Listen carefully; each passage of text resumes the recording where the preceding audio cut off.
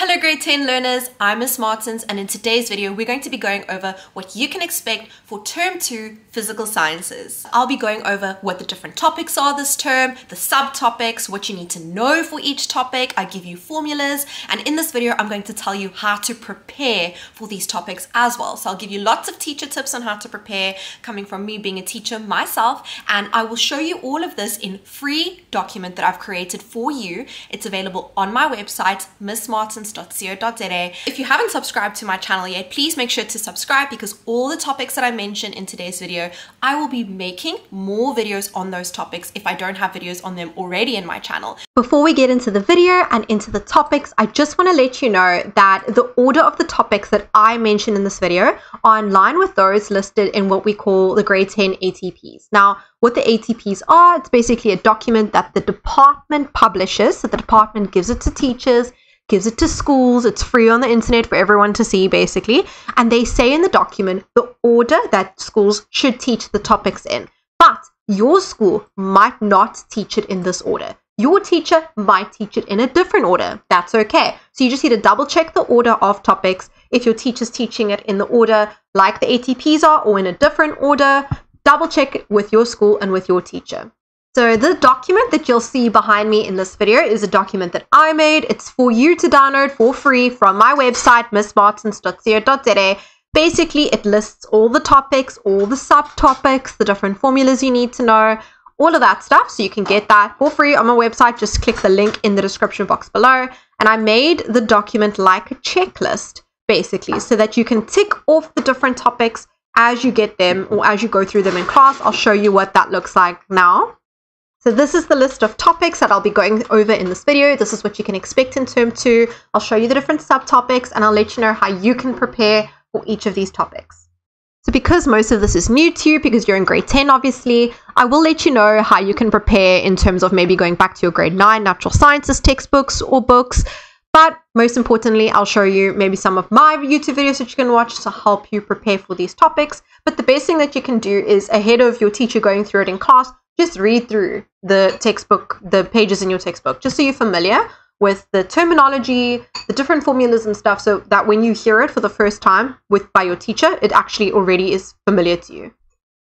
So again, just a reminder, this entire document that you see behind me, all of this is available for free on my website. Just go to the link in the description box below to get hold of it. I basically outline everything that you need to know. So the first topic that you should be starting with, that I think a lot of you have already started with based on the comments that I see on my channel, is matter and materials, states of matter. Now, this is a nice chemistry topic. A lot of this is theory-based, so you're going to have to study, learn definitions, learn words, learn concepts. Not a lot of calculations that happen here, but it's still a very nice topic. So you will learn about matter and what matter is. The fact that matter occupies volume, it has mass, that's matter, and you learn about the different properties of matter or materials. So for example, you'll learn about things being brittle, you'll learn about things being malleable, ductile, you'll learn about things like density, melting points, boiling points. You also understand or look at what is the difference between a pure substance and a mixture.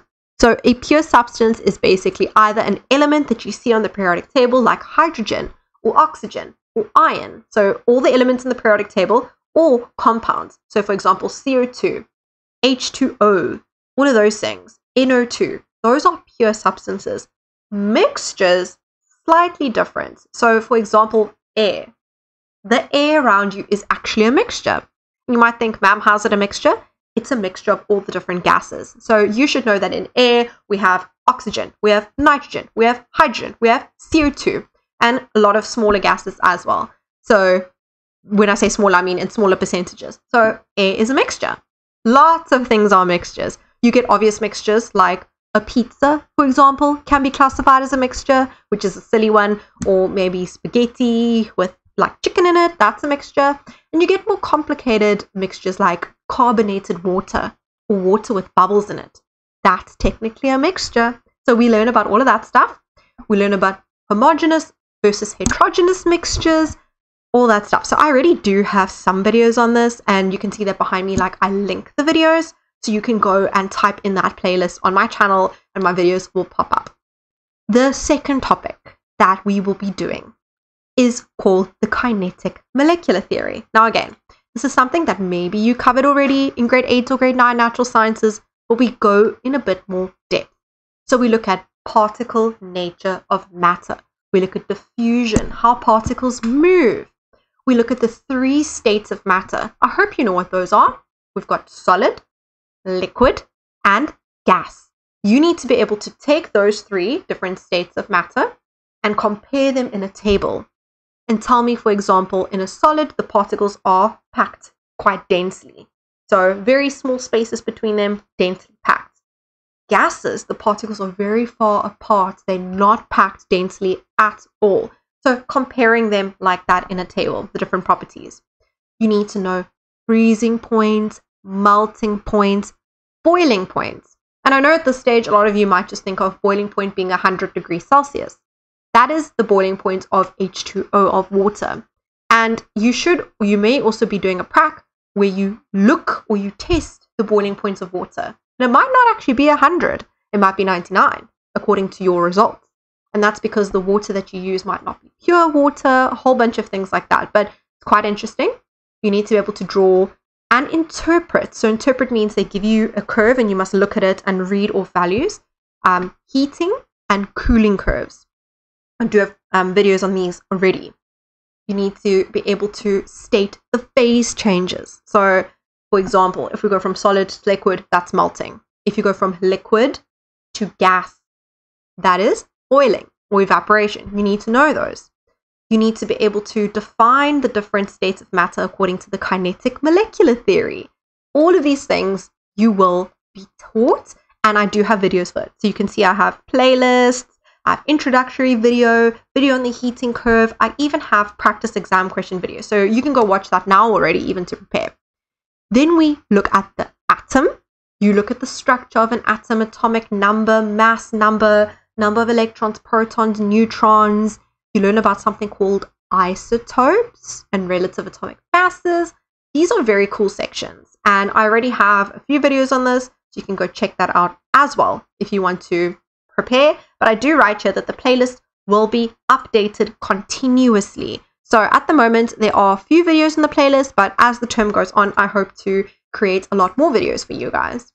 Then you look at the periodic table. So you can see a lot of chemistry this term. Everything about the periodic table you need to know. This is what I mean by I give it to you like a checklist. You can tick, tick, tick as you do the topics. You can add in extra formulas and things that you need to know. So it's a good idea to print this out and stick it in your book. Again, there are some videos there. Then chemical bonding, another nice important topic. It does lead on to a topic that you do in grade 11. So make sure you are focused when doing this topic. Make sure you practice your Lewis dot diagrams very, very well. I do, once again, have videos on this, so you can go check that out for yourself. We've got 3 types of bonding. Covalent, okay, which is non-metal and a non-metal. We've got ionic, which is a metal and a non-metal. And we've got metallic bonding, which is within a metal. So you will learn those 3 types. Again, lots of videos for you to go and check out. Then we've got physical and chemical change, more chemistry. And then finally, last but definitely not least, the quantitative aspects of chemical change. Now, I like to call this topic, and lots of schools like to call this topic, stoichiometry. And basically, this is the calculation part of chemistry. A lot of people struggle with this. A lot of people are kind of like, oh, because most of the term, like all of the stuff, is mostly theory, although obviously you have to understand the concepts. But then you get to stoichiometry and you actually have to do some calculations. Now, I have a lot of videos on stoichiometry, a whole playlist. There's a nice video called The Introduction, an important introduction to stoichiometry. So you can go look at that. And I also have a guide that I created for stoichiometry. You can see here, I gave a little sneak peek into the guide. You can see the different types of calculations I give here. And you can find that on my website if you want to take a look at that, and if you want to maybe get that for yourself at some point, but just be aware that it is there for you. And that is basically all the topics that you need to know for term 3. I know it seems like a lot, but these are nice topics and they flow into one another and they are connected to one another. So I really hope you enjoy this term. Comment down below if you want to see anything in particular from me, and I can't wait to see you in a video very soon.